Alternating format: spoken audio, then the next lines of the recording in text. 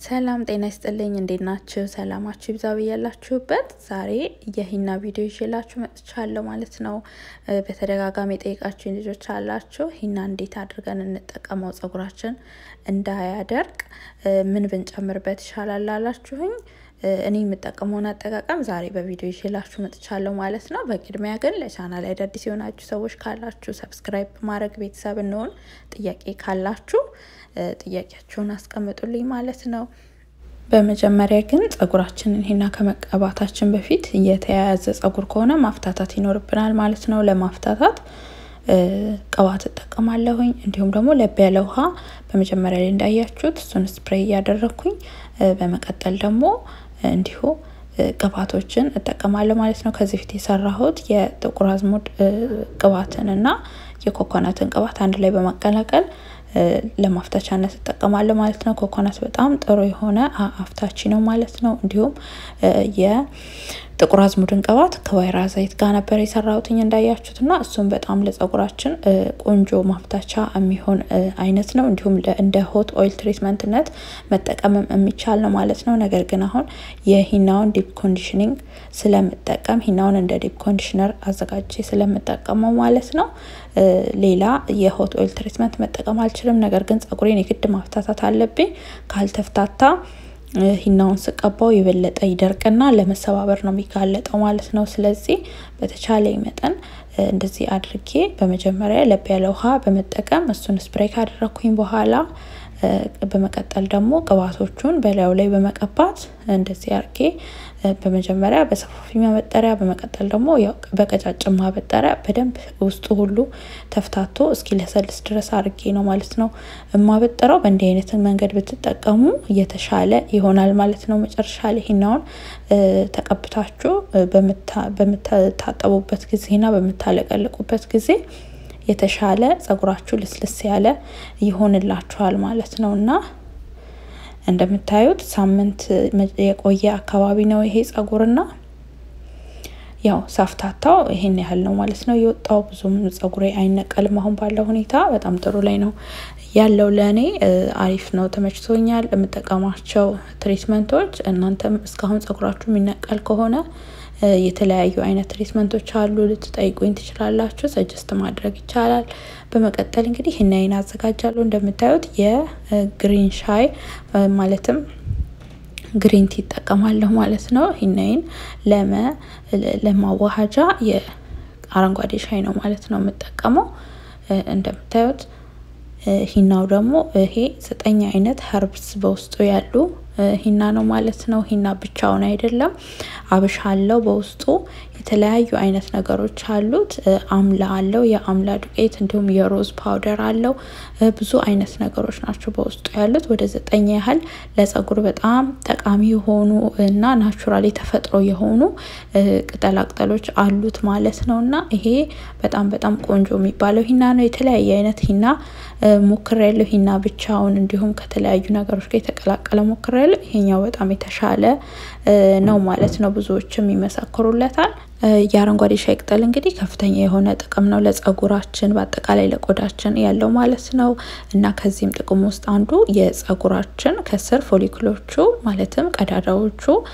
እንዲነቃቁና እንዳይደፈኑ ያደርግልናል ማለት ነው ጸጉራችን ቶሎ እንዲተካ ቶሎ እንዲበቅል ያደርግልናል የተነቀሉበት ጸጉሮቻችን የተነቀሉበት ቀዳዳዎች እንዳይደፈኑና ጸጉራችን ስስ እንዳይሆን ይረዳናል ማለት ነው የተደፈኑ ቀዳዳዎችን እንዲሁ በማነቃቃት ጸጉራችን ቶሎ እንዲበቅል በጣም ይረዳል ማለት ነውና አረንጓዴ ሻይ ቅጠል በጣም ከፍተኛ ጥቅም ነው ያለው ወደፊት ልሰራላችሁ ይችላል ለብቻው ያለውን ጥቅም አጠራ አድርጌ ማለት ነው በመቀጠል ይሄን ያህል ስለ አረንጓዴ ሻይ ቅጠል ካልኳችሁ ሂናችንን ለማዘጋጀት ይሄንን አረንጓዴ ሻይ ቅጠል ለ10 ደቂቃ ያህል እንዘፈዝፈዋለን ማለት ነው ለ10 ደቂቃ ያህል ሻዩን ከውስጡ እንዲለቅልን እንዘፈዝፈዋለን እንደየጸጉራችሁ ብዛት 2ም 4ም መጠቀም ትችላላችሁ የኔ ጸጉር ስስ ስለሆነ እንዳያችሁት ብዛት ስለሌለ ይሄ ሁለቱ ለኔ ይበቃኛል ማለት ነው ለ10 ደቂቃ ያህል እንዘፈዝፈዋለሁ እና ይሄ ሂና በጣም ነው የወደድኩት እውነት እምላችሁ ይሄንን ሂና መግዛት ከፈለጋችሁ ከታች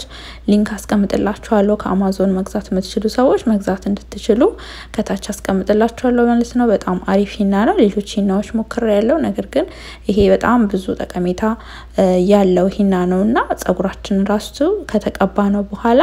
አያደርቅም እንዲሁም ደግሞ ከለሩም ይይዛል ማለት ነውና እንግዲህ እናንተ እንዳጠቃቀማችሁ ነው በጣም እንዲስ ከፈለጋችሁ ከቡና ጋርም አድርጋችሁ መጠቀም ትችላላችሁ እንዲሁም ከቀዩ ሻይ ጋርም አድርጋችሁ መጠቀም ትችላላችሁ እኔ እንግዲህ ከዚህ ቀደም እንደነገርኳችሁ ለፀጉር መከላከልና የፀጉር መነቀልን ለመከላከልና ፀጉሬን ለማብዛት ስለሆነ የምፈልገው ሻይ ቅጠሉን ለ5 ደቂቃ ያህል ከዘፈዘፍነው በቂ ይሆናል ማለት ነው በመቀጠል እንግዲህ የሚበቃንን ያህል ሂና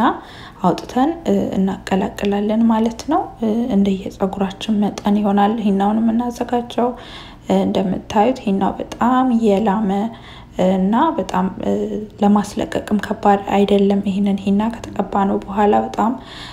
የደቀቀ ሂና ነው በጣም ቆንጆ ሂና ነው እና 2 ማንኪያ ከግማሽ አካባቢ ነው ማለት ነው እኔ የምጠቀመው እንደየፀጉራችን ብዛት ነው በዛ አርጋችሁ መጠቀም ሊኖርባችሁ ይችላል ፀጉራችሁ ብዙ ከሆነ በመቀጠል ያው በሻይ ቅጠላችን እናቀጥነዋለን ማለት ነው እያያችሁ በጣም እንዳይቀጥንብን የውሃው መጠን መመጠን ሊከብድ ስለሚችል ትንሽ ያደረግን ማየት ይኖርብናል ያው ሂና በርግጥ ሲበጠበጥ ወፈሬ ማለት ባህሪ ይኖረዋል ነገር ግን ያው እያየን ብናደርግ ጥሩ ነው ይሄኛውን ሂና ማግኘት ካልቻላችሁ ግን ማንኛውንም ሂና ላይ አብሽ ዱቄት ጨምራችሁ መጠቀም ትችላላችሁ ከዚህ በፊትም አብሽ ሰርችላችሁ ነበር ሽታው ብላችኋል ያው ይጠጣል ሁላ አይደለ አብሽ ስለዚህ ሽታው መቻል ነው የተወሰነ ጊዜ በተለይ ፀጉራችሁ በጣም የሚረግፍ ሰዎች ከሆናችሁ ወደ ህክምናና ወደ ኬሚካል ትሪትመንት ምናምን ውስጥ ከመግባት ይልቅ በተፈጥሯዊ መንገድ እንደዚህ ፀጉራችን የሚነቃቀለውን ማስታገስ ይቻላል ማለት ነውና ኖርማሉም ሂና ከሆነ አብሹን ጨምራችሁበት መጠቀም ትችላላችሁ ማለት ነው አብሽና የአምላ ዱቄት ካላችሁ የአምላ ፓውደር ካላችሁ እነሱን አንድ ላይ ሶስቱን መጠቀም ትችላላችሁ ይሄ እንዳልኳችሁ 9 አይነት ነገሮች ናቸው ያሉት አንዳንዶቹን ሁላ እኛ እናቃቸው ነገር ግን ለፀጉር ምርቶች ውስጥ የሚጨመሩ የተፈጥሮ የሆኑ ነገሮች ናቸው ማለት ነው ሂናዬን እንደዚህ ካዘጋጀው በኋላ ከመጠቀሜ በፊት 30 ደቂቃ አስቀምጠዋለሁ ነገር ግን በጣም ፀጉራችሁ እንዲያቀላላችሁ ወይ ደግሞ ከለሩ እንዲይዝ በጣም ከፈለጋችሁ ከመቀባታችሁ በፊት እስከ 1 ሰዓት ውጪ አስቀምጡት ተብሎ ይመከራል ማለት ነው 30 ደቂቃ ያህል እንደዚህ አስቀምጫለሁኝ እኔ ከ30 ደቂቃ በኋላ እንግዲህ እንደምታዩት ከለሩ ቀይሯል አረንጓዴ የነበረው ሂናው ራሱ ወደ መቅላት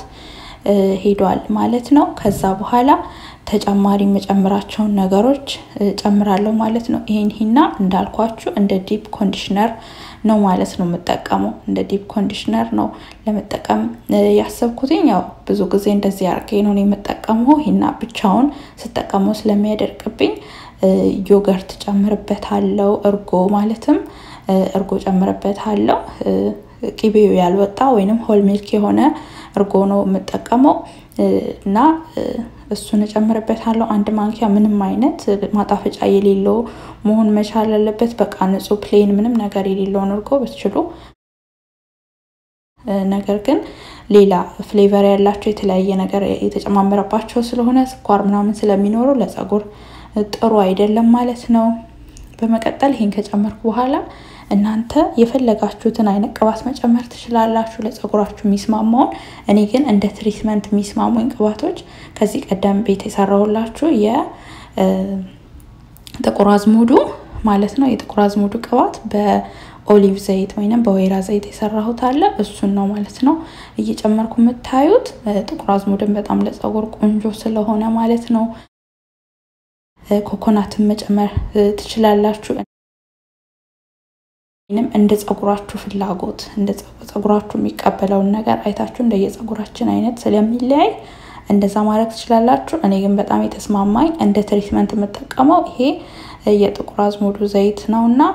እሱን እንደዚህ ሂና ላይ ቀላቅለበታለሁ ማለት ነው ስለዚህ እዚህ ሂና ላይ አንድ 4 አይነት ነገሮችን ተጠቅመናል ማለት ነው ባጭሩ እና ይሄንን አንድ ላይ አዋሃድና ፀጉሬ ላይ ቀብቼ ከ2 ሰዓት ያህል ያላነሰ ጊዜ ብቻል ከዛ በላይ ጊዜ ካላችሁ ፀጉራችሁ ላይ አቆይታችሁት ብትታጠቡ ጥሩ ነው በተለይ ቀለሙ እንዲይዝላችሁ የምትፈልጉ ከሆነ 2 ሰዓት እና ከዛ በላይ ብታረጉት ነገር ግን ቀለሙን ሳይሆን የምትፈልጉት ትሪትመንትነቱን ከሆነ ዲፕ ኮንዲሽን ማድረጉን ብቻ ከሆነ ግን 1 ሰዓትም በቂ ሊሆናችሁ ይችላል ማለት ነው ነገር ግን እንዲይዝ ከተቀባችሁ አይቀር ከለሩ እንዲይዝ ቆንጆ ከለር ፀጉራችን እንዲኖረው ከሆነ የምንፈልገው ያው 2 ሰዓት እና ከዛ በላይ እና ያው ሂና ስንቀባ ሁሌ መቀባት አይቻልም ከጊዜ አንፃር ያው ጊዜ ያለን ቀን ሊሆን ይገባል እና በእንዲህ አይነት ሁኔታ ነው ማለት ነው ማዘጋጀው ከወደዳችሁት ይሄን ቪዲዮ ላይክ ማድረግን አትርሱ እንዲሁም ለጓደኞቻችሁ ሼር ብታደርጉ ደስ ይለኛል አዳዲስ ከሆናችሁ ደግሞ ቤተሰብ ሆኑ ሰላም ሆኑ በያላችሁበት ባይ ባይ